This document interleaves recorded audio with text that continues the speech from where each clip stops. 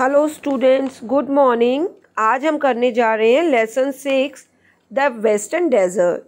बच्चों, इसमें हम लोग ने ट्रू एंड फॉल्स किए थे, टिक द करेक्ट आंसर्स किए थे इस लेसन के, और क्वेश्चन आंसर किए थे।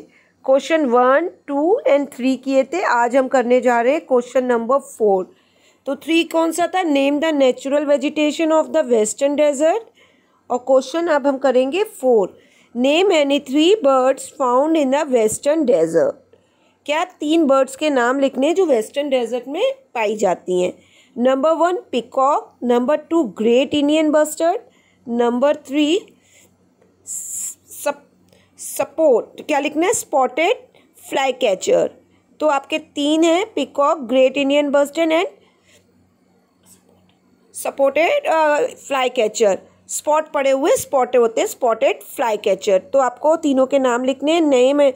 और इसके बाद are 3 types of birds found in the western desert.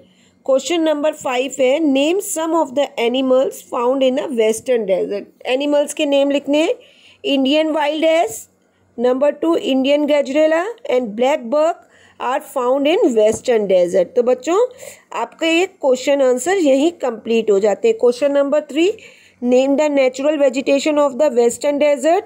The natural vegetation of the western desert is trees, shrubs and herbs. Name any 3 birds found in the western desert. So peacock, great Indian bustard and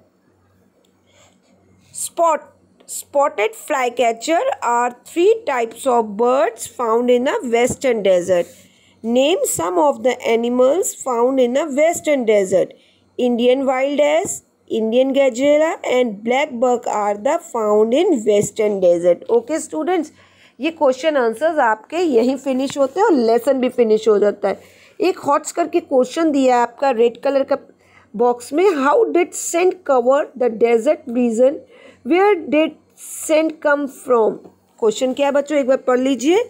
how did send cover the desert region, where did sand come from, कहाँ से आती है।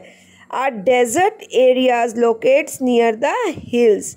At some places in the desert area there are small hills of sand called sand dunes. हम लोगों ने बच्चों sand dunes पढ़ा था ना, ये वही है। Hot and dry winds blow there and carry large amount of sand with them. तो स्टूडेंट्स, इस क्वेश्चन का आंसर हमको करना है और हम क्या करेंगे, इसका आंसर अपनी फेयर नोटबुक में करेंगे। यही आपका असाइनमेंट है और इसको आपको अपनी फेयर नोटबुक में करके देना है।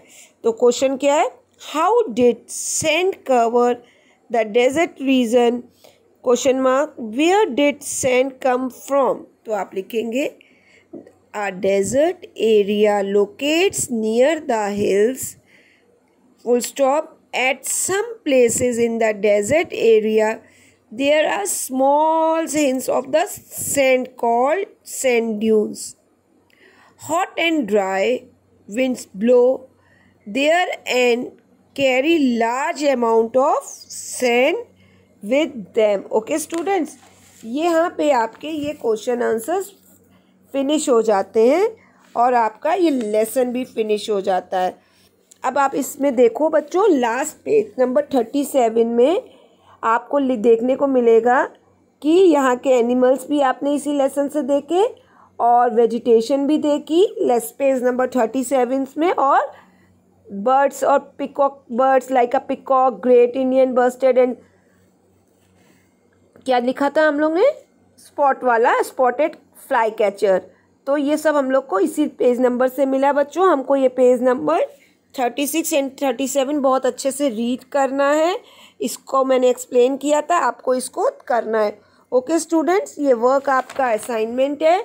आपको क्वेश्चन नंबर 1 से लेके क्वेश्चन नंबर 5 तक अपनी फेयर नोटबुक में करना, और एक क्वेश्चन मैंने एक्स्ट्रा कराया आपको, वो वाला क्वेश्चन भी आप अपनी फेयर नोटबुक में करेंगे और इनको लर्न करेंगे। Okay students, good bye.